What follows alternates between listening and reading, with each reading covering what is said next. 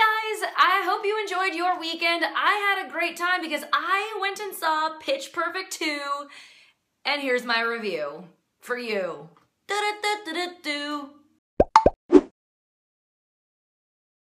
I was a huge fan of the first Pitch Perfect movie. I didn't know much about it going in, so I had close to no expectations. I follow Elizabeth Banks on Twitter, so I knew that she was producing it and it had something to do with it. I knew it was about a cappella. I love a cappella. I always watch the sing-off when it comes on. Anyway, I loved the first movie, but for this second movie, I wanted to go in with really low expectations because I was worried if my expectations were too high, I was gonna be disappointed. So I went in with my low expectations, just hoping that I would be pleasantly surprised, and I was beyond pleasantly surprised. This sequel was really, really good. It was laugh out loud funny. Every few lines, I was laughing out loud. It might be funnier than the first. I don't know, it's hard for me to say because it's hard for me to remember my initial reactions to the first movie. I mean, I thought the first movie was hilarious and I loved it, but I can't really compare. It's at least as funny as the first movie, if not funnier. It's really well written. There are some great jokes, some really good one-liners. I feel like I need to go back and see the movie again soon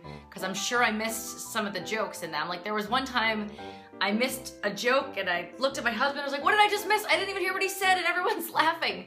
So I definitely missed more than a few jokes because it was non-stop. Joke, joke, joke, joke, joke. There were some great cameos. David Cross makes a hilarious cameo in this movie. Some of the guys from the Green Bay Packers, and they're really funny in it. The story is kind of over the top and ridiculous. Not that the first film's story was very realistic, but this story goes even more over the top with how unrealistic it is. There might be a few spoilers here, but nothing crazy. Becca was less like too cool for school, which I liked. She's sort of just like, you know, she's a Bella and she's just accepted it and these are her people now. Unlike the first movie where like she was just too cool for everything. And she and Jesse are still together and they're adorable. Jesse wasn't in this movie as much. I mean, he was in it for sure, but like, he's so adorable and sweet. I wanted more Jesse in this sequel. However, there was a good storyline with Benji and a new girl that was adorable, and Benji's very sweet in this movie. Fat Amy has a great storyline in this one with Bumper, and she's got some really great one-liners. Sometimes Rebel Wilson, if I see her in something and they let her sort of go too far wacky, I find it annoying, but Pitch Perfect 2, she is like the perfect amount. She's the perfect amount of wackiness, the perfect amount of funny, and so she rounds out the cast really well in this sequel. The music is great in this sequel, but I think I liked the music better in the first.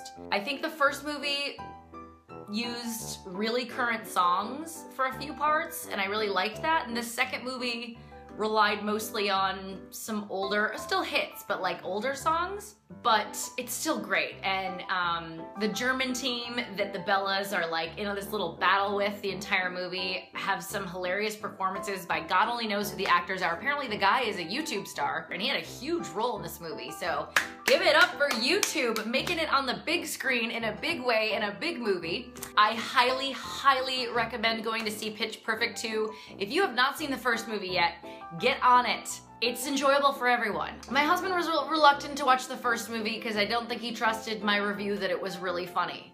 And then he saw it and loved it. And the group of us that went and saw the movie this weekend, there were like 12 of us and half of them were guys, and they all loved the sequel. So this is guys, girls, Pitch Perfect 2 across the board is really great. I would actually pay to go see it in the movie theater again before it's available on DVD, Blu-ray, and Netflix. Guys, you should subscribe to my channel. I post videos Monday through Friday. Be sure to follow me on Twitter and Instagram, guys. I got stuff going on. Check out my other videos. I'll put my favorites playlists up here so you can see what I'm all about, and I will see you guys tomorrow.